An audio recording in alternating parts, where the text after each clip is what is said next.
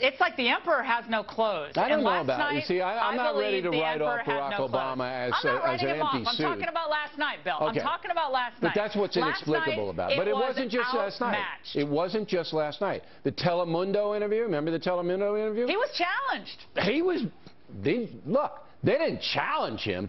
They hammered him.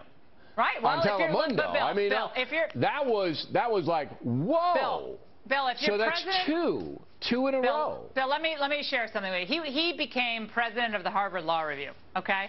I was in law school at the same time Barack Obama was. I was at the University of Virginia School of Law. I was on the Law Review. I wasn't the president, but nevertheless, when you rise to that rank at Harvard Law School, you rise to that rank because, you know, you're smart and you know your stuff.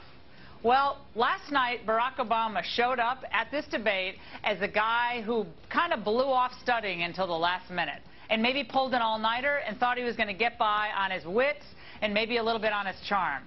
And last night, that wasn't good enough up against a guy who prepares to the hilt for a presentation with investors or, in this case, with the American voters. It didn't work.